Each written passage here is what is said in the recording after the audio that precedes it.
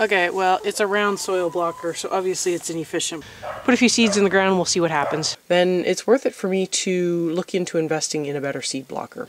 My little pepper plants are looking so good.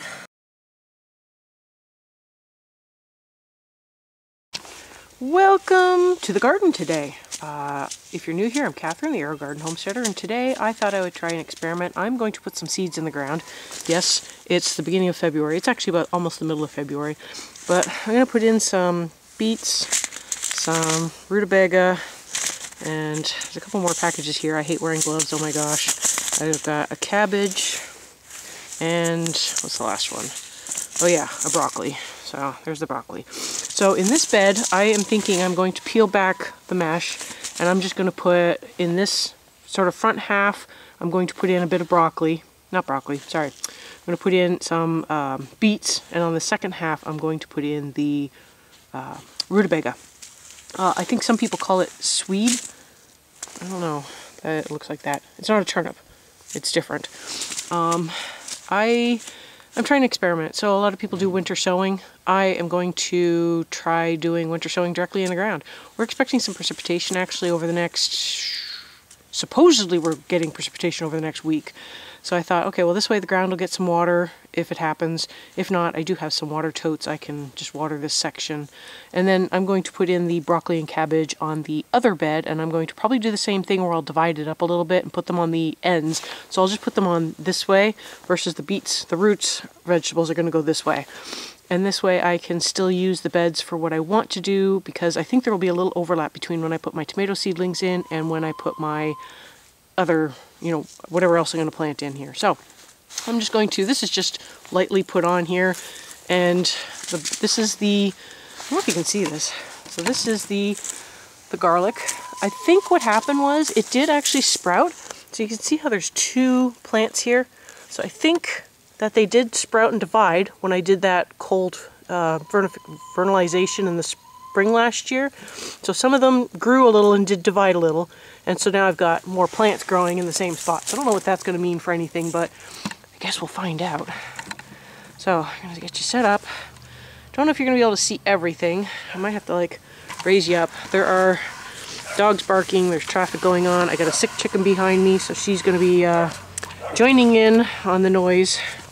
But yeah, I'm just going to basically put a few seeds in the ground and we'll see what happens. My parsley is actually still green, oddly enough. Go figure. Inches. Okay, so I'm going to actually make a little hole, and I'm going to plant like 3 seeds in each hole. But I am going to follow the guidelines for the spacing. I'm going to give them lots of space. I don't need a ton of beets, so it kind of doesn't matter. It would be nice if I can show you guys some pickled beets. Now my seeds are a little bit older, so I don't know how well they will sprout, but I'm going to put about 3 in each hole. And that's that. And we will just monitor the situation and see how that does in spring. So that's pretty much it. I don't know how much of that you saw because it was kind of wrong angle, but that's it. I'm going to just go around and do that to all the other beds. And then I was thinking I'm going to try to do some soil blocking today. And if nothing else, I got to start my tomatoes. So whether I soil block or not, those are getting started. Okay, welcome to my potting table. Got the seeds in the ground, so I am going to try to make the soil. I'm just going to use one of these dish pans to mix the soil up in, and then I've just got one of these little things. It's Fisker. You know what? If it works and I like it, I will get something more efficient. So, I am going to start with, this is going to be my measuring cup. So this is going to be considered 1 part. So I need 1 part compost. Use whatever compost you have. I have steer manure mix, so we're going with it. Okay, so 1 part. I'd open my bag. Okay, I'm going to get 2 parts topsoil. 2 parts of that. I need 2 parts perlite. So I have some of that actually, surprisingly. I could not find my fertilizer. I was going to mix in just a small amount of fertilizer because I don't have any of the other ingredients that were on the list that were actually fertilizing ingredients. So, yeah, we're just going to go with it. So I need 2 parts of that. I will just fertilize as I water. That'll probably just, it'll work just as well. And then I need 3 parts of goodness, that's loud. Peat moss, 3 parts peat. So that's going to be your bare bones recipe. From there you can add in like green soil, green sand, and various other things. I will link the recipe below that I am sort of following, but use what you have.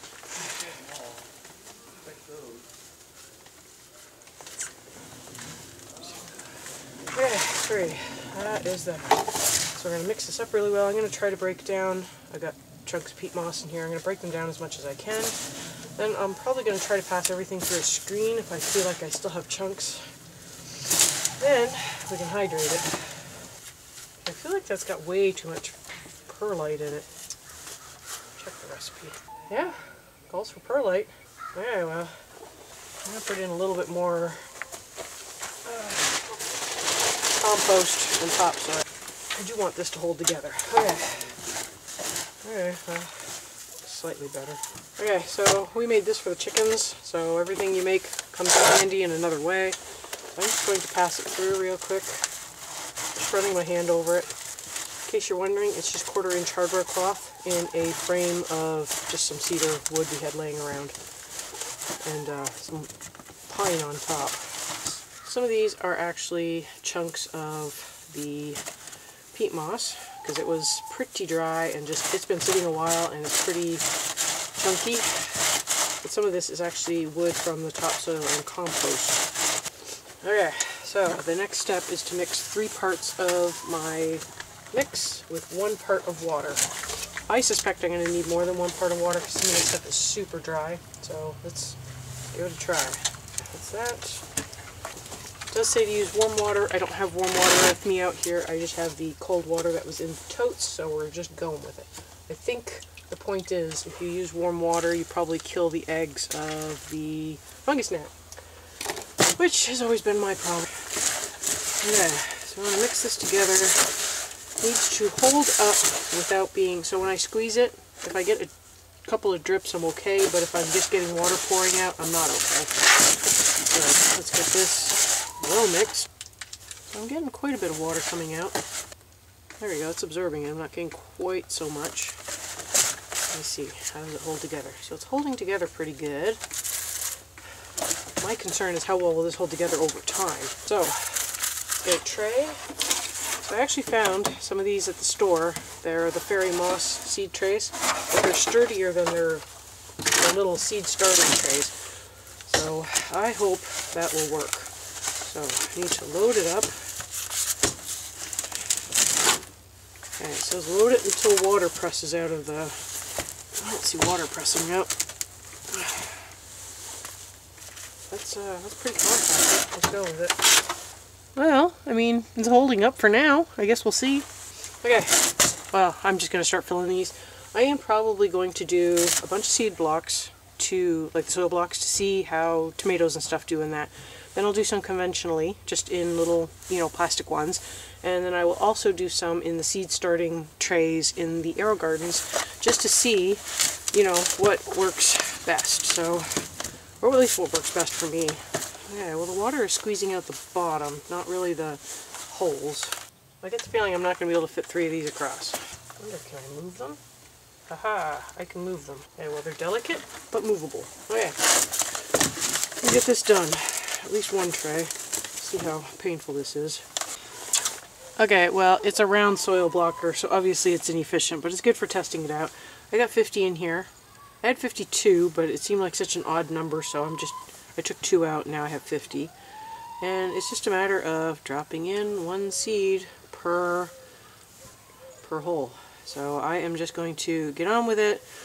I don't remember if I put 1 in there. I will get these in the house. Probably won't put the lights on right away. It's going to take me a few days, honestly, to get those unpacked and then hung back up again and all plugged in properly. And it's just a pain because I got to make sure they're plugged into the timer. But anyways, they will be under lights as soon as I can on a timer. And then, so according to the instructions, which you know how well the internet works on those, but they don't require water for at least 2 or 3 days, but after that, when the block starts getting a little dry, they should be misted. So it is not a bottom water like traditional you know, little pots. So we will sort this out. I will get it to work. I do have a mister. We'll see how it works. I'm fingers crossed, because I don't want to have to waste all these seeds to find out I mixed it wrong or I didn't do it right. But we'll see. It's all experimenting and learning. So these are all the seeds I started yesterday. I started some in these regular little 4-inch pots. I have the ones that I did the soil blocking for, and then this, I hate to say it, the regular pots are easier to fill, so I did do a lot of those. The soil blocking is more to see how it works. And then I started up all the seed trays I had, plus 3 regular bounties. I thought I had seed trays for bounties, but I don't. So if you do the cotton balls in the seed trays, it's really important to make sure you overfill the reservoir to make sure it's touching the sponge, or the cotton ball. So it's not something I mentioned when I did the farm, because it was kind of hard to, I was sort of figuring that out on my own, but I did figure that out. You do have to overfill the reservoir for a while until roots start coming down and the sponges, you know, are staying wet on their own. So here we are. I've got just basically Rio Grandes and Romas right now. So I have some down here as well. And this is all the, I'll probably start up one more flat of tomatoes, but those will be like cherry tomatoes, beefsteaks, just sort of the ones I only need a few of. The Romas and the Rio Grandes, those actually sell really well for me, so it's worth it for me to start up a whole bunch of extra ones. But yeah, this is the start. They all were started on the same day, so I want to see, you know, it's not just going to be a matter of which one comes up first. It's going to be which one's stronger, which is easier to do. Now obviously the seed blocking is not easy to do if I'm working with something that's round. It's also not that efficient because they're round, but if it works well and I get good seedlings out of it and they're easy to move into, you know, sort of these bigger pots or whatever, then it's worth it for me to look into investing in a better seed blocker. That's really what it comes down to. And so far everything, so these ones are starting to look just a little dry on the edges, you know, on the edges here, but I think they'll be okay for another day at least, and then I need to start watering things. And here is how everything upstairs is doing. So the celery looks like it's doing really well. I do still have some of the ones on the outside, some of them feel solid and some of them feel more hollow. So this one's a hollow one. This one actually feels quite solid. So I'm hoping that the ones inside are feeling more solid. So I'm hoping that having upgraded them to a reservoir with more water will help improve the solidity of the stalks. And I do still have some of the tip burn in there. That's just not going to go away, but I will be making new plant food today, and hopefully getting back to that master blend will help them better than, I don't think they like the nutrients from Aerogarden. So my little pepper plants are looking so good. I am so proud of this. So I don't know what my germination rate was. I think there's still some in here some in the back there that I don't think have sprouted yet, but did say it could take some time. So I mean, we're kind of at that point where they should have done it, and I think some of them are just struggling to deal with the I don't know if I put them in wrong, but they're just like pushing out in the wrong direction. So I might need to help a couple of them. Then over here I have the bell peppers. Looks like I got a couple of them going on, so that's pretty good. And then, oops, plant's in the way. And over here I get some Anaheims that look like they are starting to pop up. So that is pretty good. So I'm happy with that. Got basically the lemon tree is in the way. So these are the little seedlings.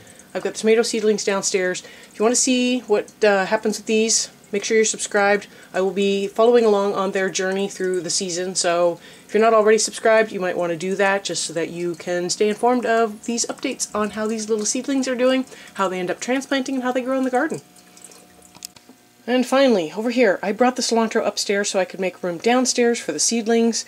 Obviously it needs to be fed too. I have not fed. I actually skipped feeding last week because I didn't want to use the Aerogarden nutrients again, and it seemed like things just weren't doing very well with it, no matter that I was using half doses or what. So then this actually looks really good. So it's supposed to have 4 teaspoons. I did 3 last time and I found it was really just way too dense. This time I did 2 teaspoons and I feel like it's got a better, it's just more open, and I feel like there's a bit better airflow through there. It doesn't feel like it's quite so wet down inside. It's got a little bit of dampness, but it's not like just soaking wet. Some of the denser areas are a little more wet, but no, this looks really good. So this is pretty much ready for me to start harvesting, and I've got some salad greens in the fridge, so I'm going to start pulling some out and sticking them in my salad. So I hope you found this video useful. I hope you enjoyed me struggling to make some soil blocks with a very inefficient soil blocker. Make sure you subscribe so you can stay tuned to see how those hold up, because I'm a little concerned. I've never done soil blocking before. I understand the concept of it, but I'm worried that they'll fall apart when I water them and try to, you know, manipulate them to up pot things. So yeah, if you want to stick around for the hilarity of that, go ahead and subscribe. Otherwise, I hope you found this video useful. I'll have some more videos up at the end that you might also enjoy, and I will see you next time on the Aerogarden Homestead.